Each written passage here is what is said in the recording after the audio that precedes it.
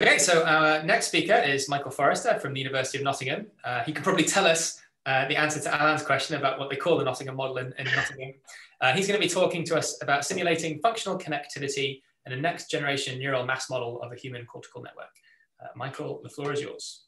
Thank you very much, Kyle, and thanks very much for the invitation. So yeah, I'll talk really, I mean, this is really a story of two networks. So what I'm doing is considering the anatomical structure of the brain and also the what we call a functional network.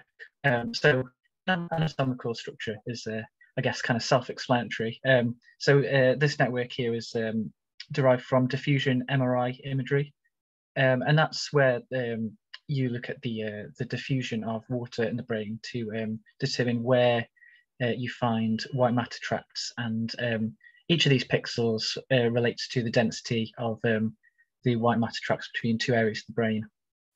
And then analogous to that, we've got a functional matrix, and this is derived here from MEG data. So that's when you look at two regions of the brain, and they'll generate some signal based on the on magnetic signals generated by the electrical activity within the cortex. And again, you can look at the connections, pairwise connections, based on correlations between those two time courses for the magnetic signals arising from the brain. So these are both empirical. These are empirical data sets, but what we really want to do is to provide some kind of a mathematical computational foundation that allows us to input our structure into some kind of some mathematical model, and allow us to generate a functional network that resembles what we find in empirical data.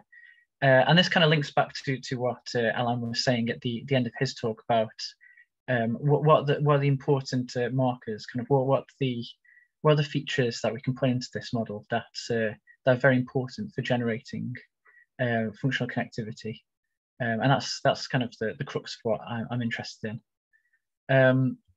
So I'll briefly describe what, the generic network model. So we've got our structure, which we can put into a matrix, a weighted connectivity matrix, and this just defines the long-range coupling in our model.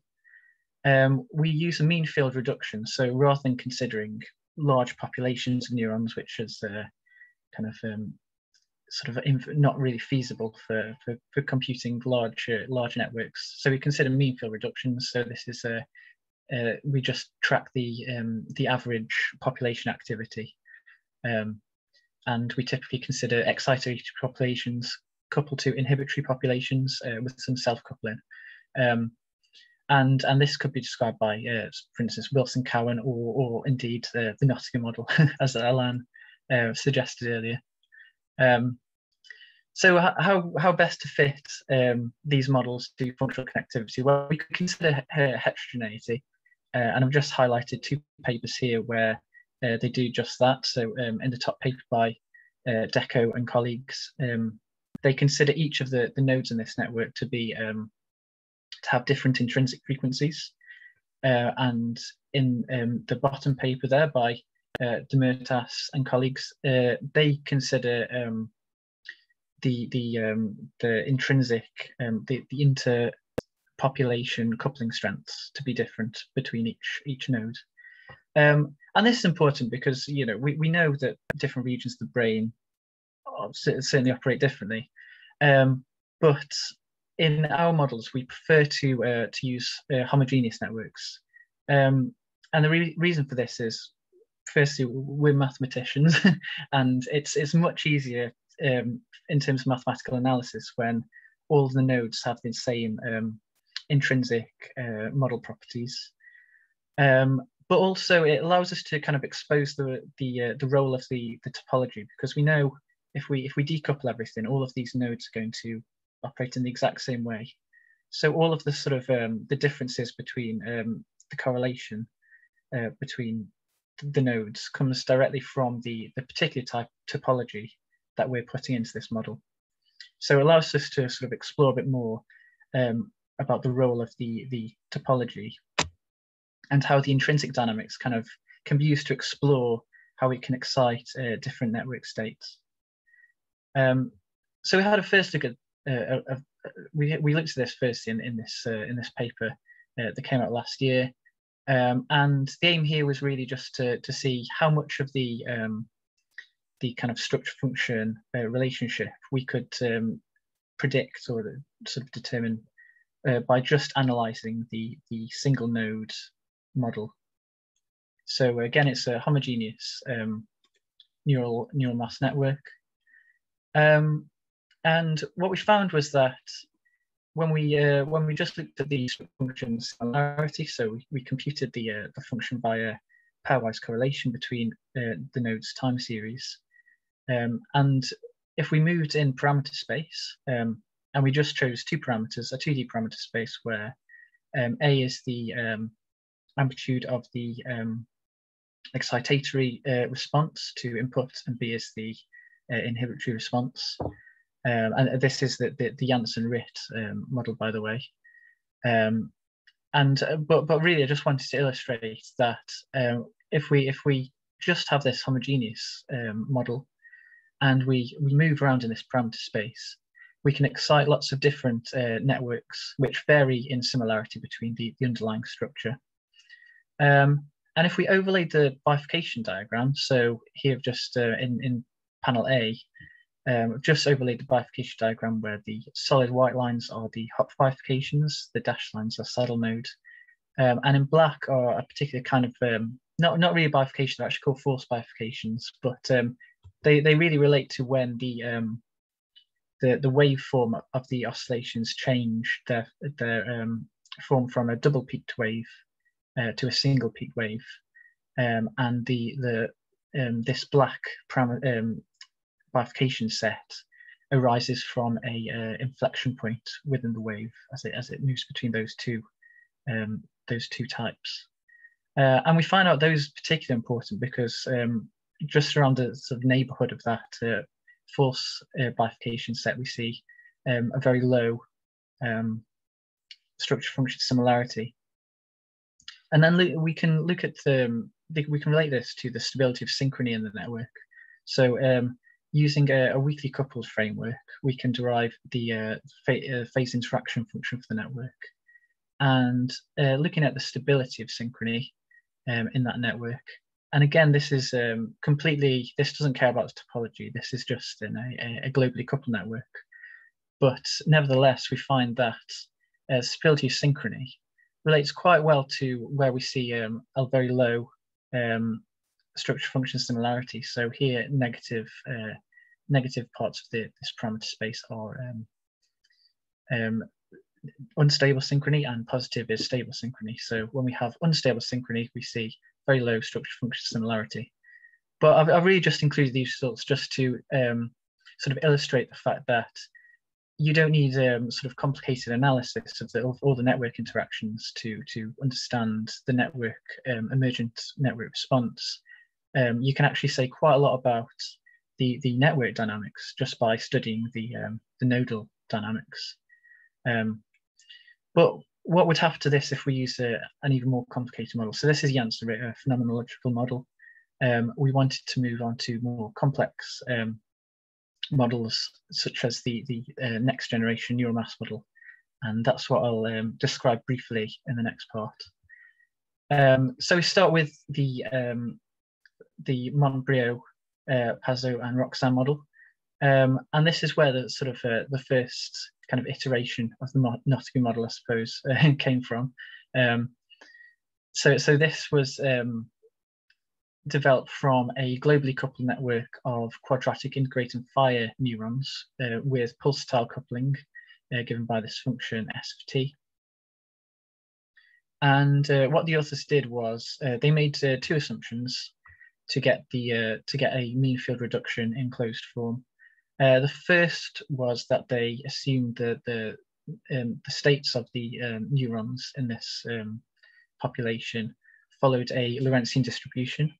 And the second was that the drives to these neurons also followed the Lorentzian distribution. And that allowed them to solve the continuity equation, which is there at the top of oscillators, by exploiting the pole structure of these Lorentzians. And that allows you to reduce all of those complicated dynamics, infinite dimensional dynamics, into this very simple two-dimensional ODE system, where R is the firing rate and V is the average membrane potential.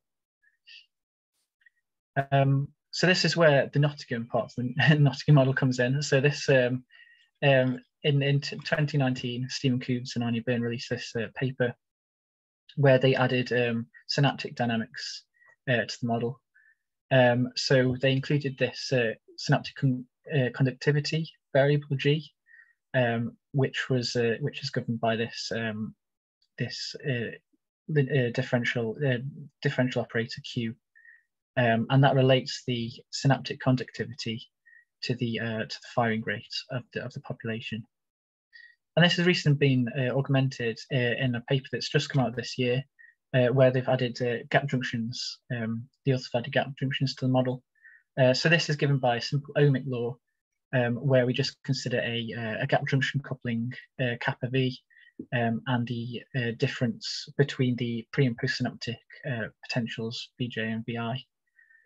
And this allows us to get a sort of augmented version of the Montbriot model with these synaptic reverse potentials and the gap junction coupling for just a single population. So now we need to expand this to the network. So we consider some local dynamics, sort of within node dynamics. And we just have a differential equation as we had before, where we have this differential operator Q, and the coupling kappa AB. And the ABs here are just subscripts describing whether we're talking about the excitatory or inhibitory populations. But then we also have to consider the non-local dynamics given by the long-range connections. And here it's simple just to consider additive coupling. So rather than giving every single connection its own synaptic conductivity variable, we just give each node kind of a conductivity variable describing the synaptic activity of all of the external incoming synaptic potentials. So this finally, and also it's quite important to note that we only consider coupling between excitatory populations, because generally in the brain, the long-range dendritic connections tend to be excitatory and not inhibitory. So, but it's just a way to simplify the model a bit while respecting the biology. So this allows us to formulate the final version of the model, which seems a lot more messy than the initial version, but it's really it's got all the ingredients that we've described, and we just have these subscripts A, which describe the population that we're looking at, and which receives input from these populations B, and we also include timescales tau A to characterize the timescales of activity. So now we've got our nice network model. We want to come up with some useful applications for it. And the first thing we thought to try was to see if we could understand anything, understand how TMS might operate in the brain. So when we first went to clinicians saying, well, we've got this network model, it's got all these biophysical properties, they were very interested in seeing if we could understand anything about how TMS works. And TMS is transcranial magnetic stimulation. It's a non-invasive treatment for conditions such as depression, and it's essentially pulsatile pulses of electromagnetic fields incident onto the scalp. But they find it's quite it has lots of efficacy in treating these sorts of conditions. So they're very interested in what sort of mechanisms might be behind its efficacy. So we started by just driving the network model, and so we started with some initial conditions. We gave the model the structure, and it gave us some function, which we derived from a pairwise correlation between time series. And then we tried to stimulate different nodes in the network to see what kind of functional connectivity changes we could see. So when you talk to clinicians, they're very interested in sort of TMS protocols, and they find that the results they get in these in empirical experiments is very sensitive to what protocols they use, such as the frequency of TMS pulses or the target site. So we focused on changing the target site, and we found that we could generate very different functional connectivities based on which target site we were looking at. So we thought we decided to take a step back and see, well, we know we can generate all these states, but can we generate very biologically relevant states?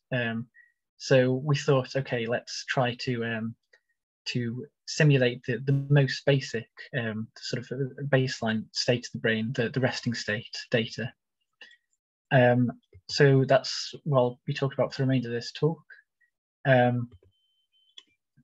So we started by adding a bit more biology to the model by including delays. So for these external connections, we just considered a small delay on the incoming firing rate, which is given by these tau ij parameters, and they're just the average path distance between nodes divided by some universal conductance velocity v. So what you can do with these delays is you can actually excite oscillatory patterns. So if we start with some steady state, we can add delays, and this changes the stability of the system to generate delays, and we can play the same games as before and generate functional connectivity patterns using these delays. But then we really want to see, oh, well, if we can generate these patterns, can we sort of prime the model using some analysis to kind of predict what sort of patterns we expect to emerge. So we did some linear analysis, and because of our assumptions of this network being homogeneous, it allows us to reduce the problem quite a bit. And when you work out the Jacobian for the entire network, the actual stability is given by this block diagonal form, and each block is parameterized entirely by the eigenvector structure of the connectivity matrix. So expect these eigenvectors or eigenmodes to be intrinsic in the patterns that we excite in the system. So by solving this Jacobian, you can see these eigenmodes initially are very close together, and the first eigenmode sits just behind the seventh. So I've just picked two eigenmodes just as an example. And then after we add delays in the panel on the right, you can see that there's many more eigenvalues that appear, but importantly, we've shifted the order of these eigenmodes. So now eigenmode 7 is in front and falls just beyond the imaginary axis. So we refer to this as exciting an eigenmode. But now we need to sort of test whether this is predictive at all of what we see in simulations. So if we prime the model at a point where we excite just a single eigenmode, we can do this cosine similarity on the eigenvector to generate a pattern that we hope will be similar to the functional connectivity pattern that we see in simulations. And indeed, we get a very similar pattern. So just by eyeballing these two matrix outputs, you can see that the eigenmode does resemble quite closely the result of the simulation. So this is good because this means that our linear analysis is predictive of the functional connectivity we see in simulations. But now we've got the challenge of actually trying to find eigenmodes that resemble the empirical functional connectivity, and then being able to excite them in the model. And this is this is really the challenge that we have at the moment. So if we look at the eigenmodes, we find that quite very few of them actually seem to contribute to the FC. So if we just take an eigenmode and see the error between the empirical functional activity and the eigenmode and take the mean squared error, and we compute this measure called the R2 norm, and that just tells us how good that eigenmode is at explaining the variance in functional connectivity. And the values aren't strong, but importantly, we only really see relatively few eigenmodes, only 3 here that contribute to any sort of degree the functional connectivity. So we can pick out one, and even though the fit isn't great, we can clearly see quite a lot of similarity in the pattern that in the eigenmodes, which is the top panel, and the empirical functional connectivity, which is the bottom panel.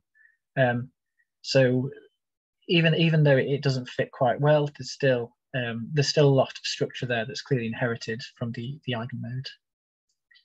And then we can put this into a simulation. So compute the linear analysis allows us to define these borders of stability in certain parameter spaces. And this allows us to pick out where we expect to excite these modes of interest. So for instance, we can look at this very narrow region here between functional connectivity, and compute the R2 norm as with the eigenmodes. And at the moment, we're not getting things that are incredibly strong, but they're commensurate with what we were seeing with just the sort of raw eigenmodes, the kind of fits that we were getting with them. But there are certainly challenges in the future to try and make this model better. So I think one of the most interesting ones is to see. I mean, we've got this model with lots of biophysical parameters in it, but which is the best as a sort of exploratory parameter to excite lots of different modes, and can that tell us a bit about the sort of mechanism behind functional connectivity? Also, there's the actual structural connectivity that we have is generated from this diffusion MRI data. But there's quite a lot of steps to process that before it gets into the matrix that we put into the model. So what we're studying now is what's the best way to process that structural data, the raw diffusion MRI data, to get a matrix that best allows us to simulate functional connectivity. And also, if we have resting state data, we're obviously looking at the static data here, but in real empirical data, there's lots of non-stationary features. So if you look at very short epochs of time, you'll see a very different functional connectivity to another epoch. So it'd be interesting to see if we can possibly see some of those non-stationary features if we do sort of narrower time windows in our simulations. And then, of course, we want to put this all back into the TMS question again and see, well, if we can trust the model to generate resting state data, can we see now what happens when we stimulate it with these TMS protocols, and perhaps gain a bit more of an insight into the mechanisms behind TMS. So one last thing that we're thinking of doing, which I'll just explain very quickly, is So one of the first uses of the Nottingham model was to generate the beta rebound effect, where during movement you see this strong decrease in beta band power, and then after movement the power rebounds, so you see a strong increase just after movement in the beta band power. And the brain over a long period of time, you tend to see these bursts. So rather than seeing this rebound effect, you just see these kind of very transient increases in beta power, which are known as beta bursts. And these have been have been shown to be a biomarker for functional connectivity by looking at the correlation of bursts in different regions of the brain. So we're also looking at this as kind of another avenue to try and fit the model to functional connectivity data, but that's something for the future, I think. So finally, I'd just like to say thank you for everyone for listening, and I'd like to thank my supervisors, Stephen Coombs and Ruben O'Day, to Stam Soteropoulos, who processed all the structural connectivity data, and to Sami Petros, who's written all the nice codes to do all the delay system computations. So yeah, thank you very much, everyone, and I'll answer any questions. Great, thanks very much, Michael. Are there any questions from the floor? In which case, I'll lead us off. So, thinking about these sort of large-scale extractions of functional connectivity from these kinds of data, they're obviously quite sensitive to the approach that you use, and most of these approaches have some sort of threshold. So, A, are your results dependent on how you do that? And B, sort of in the back of my mind, I wonder if you're asking the model to do too much to predict the eigenmode that you excite across the entire parcellation of the brain. Do you have any comments on that? Yes. So I think it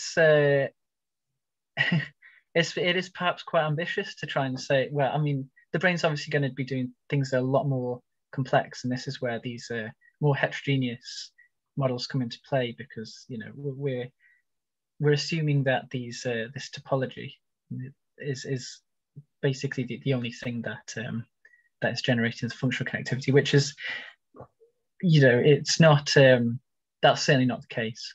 But I think what we're just trying to do is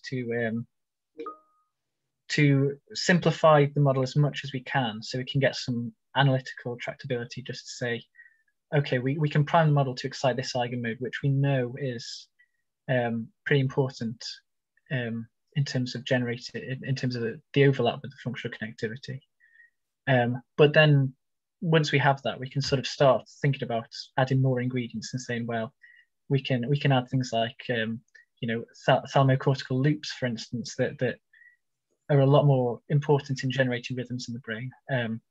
So yeah, we definitely know it's not the full story. It's just a sort of step into trying to simulate realistic functional connectivity. Jen, do you have a quick question? Hi, yes, thanks for a really interesting talk. There's lots of different ways that you can compute functional connectivity from neurological data. So how robust are your methods to some of those different approaches? Yeah, so that's a very good question. Yeah, so there is lots of different sort of correlations that you can use, and we've tested a couple. So we've used Pearson correlation just on the time series, but often we find that that sort of washes out a lot of the interesting correlations you find, because there's some more interesting correlations perhaps in different frequency bands. So what we've been trying to do lately is to use amplitude envelope correlation within different frequency bands to see how those might correlate better in terms of the eigenmodes we're trying to excite, in terms of the similarities to functional connectivity. So yeah, there's lots of different avenues for exploration for looking at these things, and yeah, I think there's definitely a lot more we could do further down the line to test that.